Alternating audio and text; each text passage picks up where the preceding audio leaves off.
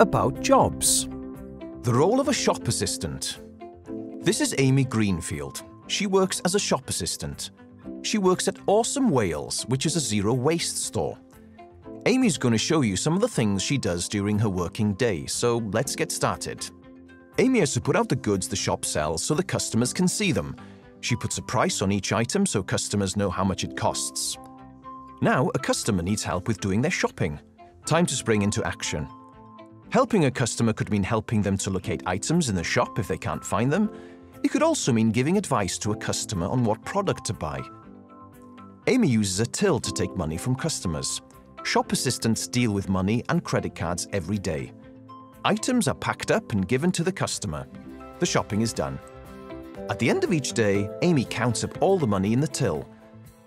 To do this job, you need to be able to talk and listen to people, work well in a team, and deal with money. You also need to keep calm, be fit and active, and be willing to work shifts. Amy enjoys the job because she likes working in a busy environment, meeting and speaking to new people every day, and knowing she's helped a customer buy what they wanted.